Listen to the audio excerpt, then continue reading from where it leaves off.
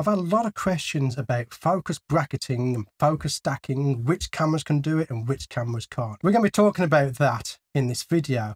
But what I want to do is I want to break it down into simple terms so that anyone can understand what the focus bracketing is, what the stacking is, and how you can do it with your particular piece of equipment.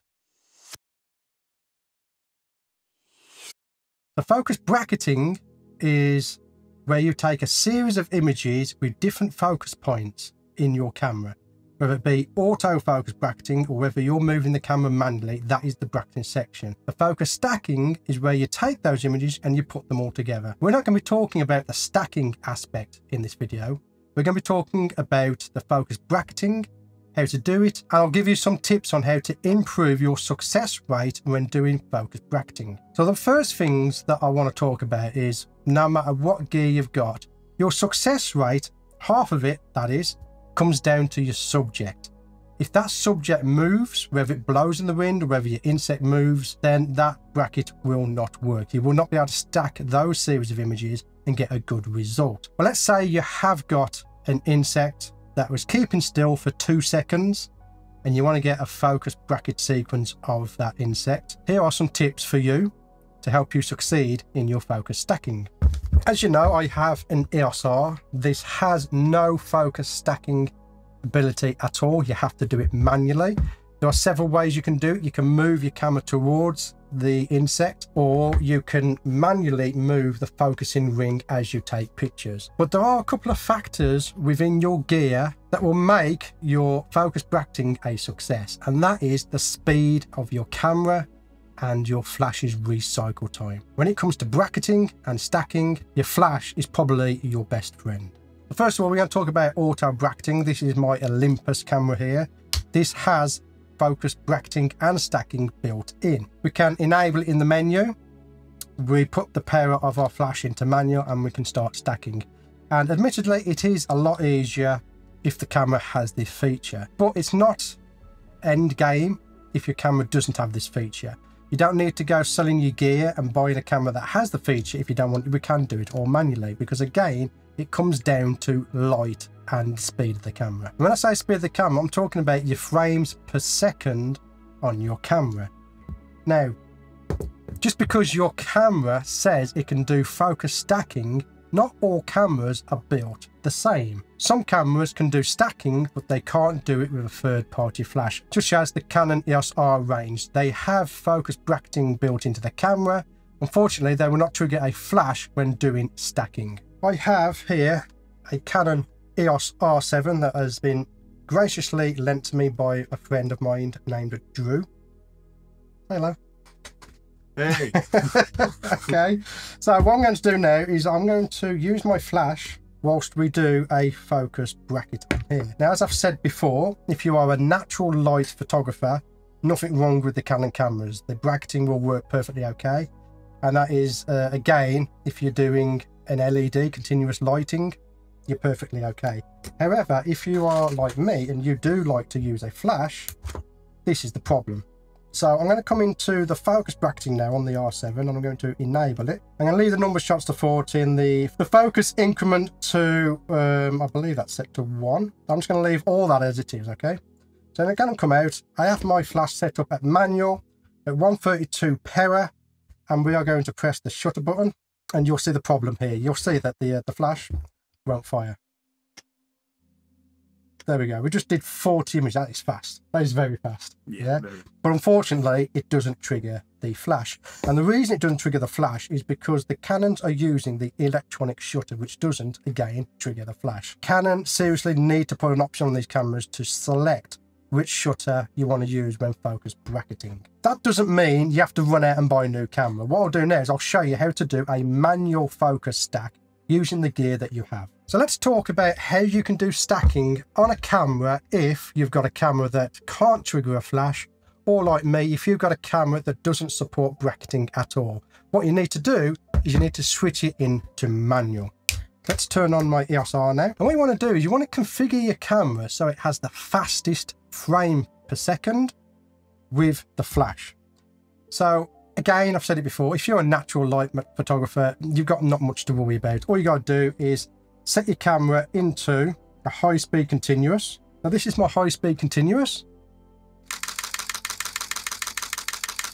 Okay, and I can get with my settings, clears the buffer quite quickly because I'm using a fast card. So I don't have to worry about slowing down and waiting for the card. And if I'm using natural light, all I've got to do again is we press our we set our focus, press the shutter, and we're just going to manually move the focusing ring. That is literally how you do it, and that's basically what the auto bracketing feature on my Olympus is doing. All it's doing is moving the focusing, except the auto feature does it more accurately than what I can do it myself.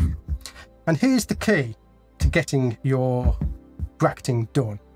Again, it's the frames per second. If we have an insect that we need to take 20 images of to get a complete stack, it's 20 images, but that insect is going to move within 2 seconds, you need 10 frames a second to get a complete bracketed sequence that you can then stack later on in the software. So when it comes to your flash, you need to choose a flash that can keep up with your camera. Now, unfortunately, the Godox MF12 doesn't keep up with the camera. It will actually drum down my settings. So I've got it set to ETTL, which I tell you not to, and this is why. Let's do a sequence, and you'll notice now, check out, I'm going to put up the frames per second up in the corner. You'll see how slow this is now. You see that? And I'm only counting every flash that goes off, not the blank flashes. So if you're having it where you've got blank images, that means your flash is too slow to recycle and can't keep up with your camera. So we need to change that to a manual. So now I'm going to start off at the quickest, which is the lowest power, is 128th power. And we're going to do the same again now. Okay, so you can see the frames per second, how that has gone up. So by switching my flash to a manual and lowering the power as low as possible, I've increased the frames per second that I can get out of this camera, which again, if you've got a moving subject that moves every couple of seconds, I've increased my hit rate of getting a successful stack. Now, watch what happens now if I put this to full power. You see, this won't keep up. Can you see? The reason this happened is because when you turn down the power on the flash, the recycle time is quicker. The same as if you go up in power, the higher the power on the flash, the longer it takes for the flash to recycle. And of course, as the batteries in your flash begin to run out of juice, your recycle time will also be reduced. So what you want to do is find a flash that will keep up with your frames per second, or if you've already got an existing flash, find out how low in the power you can go. So now I'm going to go to 164. Okay, that's keeping up. 132. That's good. 1/16. We're good. 1/8. That looks good. Let's try 1/4 power.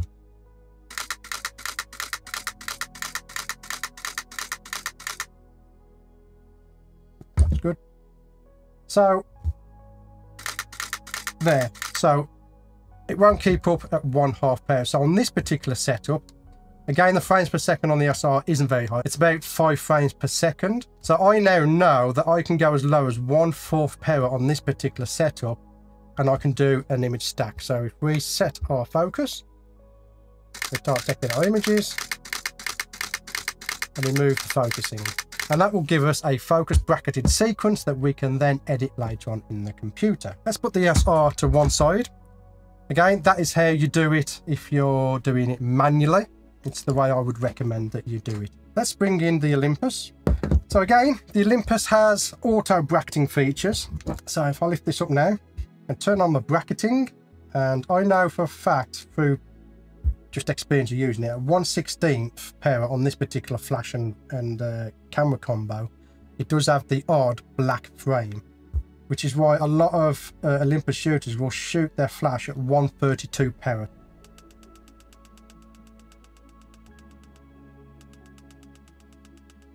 Okay, and you can see the frames per second there. So again, The higher the frames per second, the more chance you've got of getting a successful stack. Now, another thing that we can do with the Olympus is we can turn off the bracketing and do our stacks manually. So what I can do is if we turn our flash right down to 128 power, I'm going to make sure I've got my high speed continuous selected. Okay, high sequential.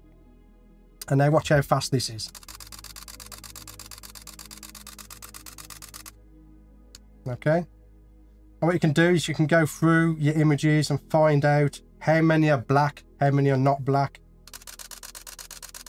And that is basically keeping up with the camera. That is a very high frame rate. And again, the higher the frame rate, the more successful stacks you will get because the insect isn't moving between those particular frames. So again, basic mathematics, you can adjust it for your setup. You've got an insect that requires 20 frames to have a successful stack.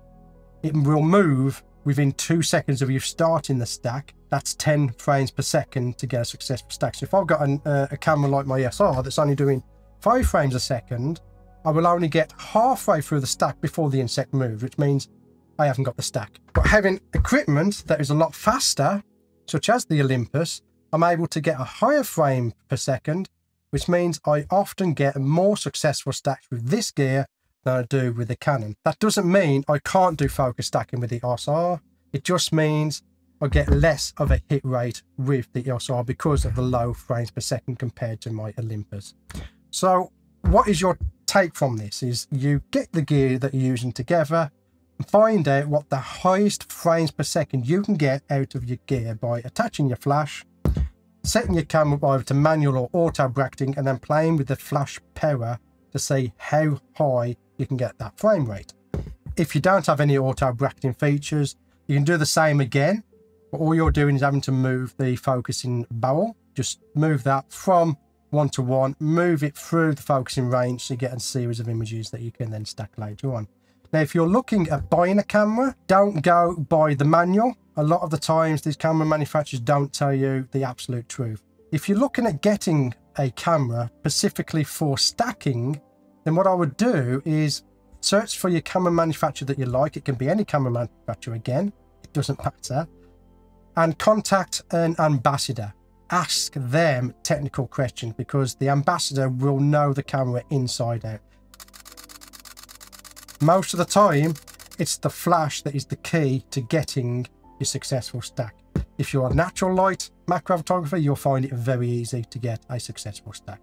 So I hope that video has helped you out. Again, if you get a bit confused, let me know in the comments or send me a DM over on Instagram. I'll be happy to explain it in more detail. But for now, that's where I shall leave this video. I want to thank you for getting to the end of this one. And as always, I'll see you on the next one. Focus increment, increment. And the focus increment, stop laughing.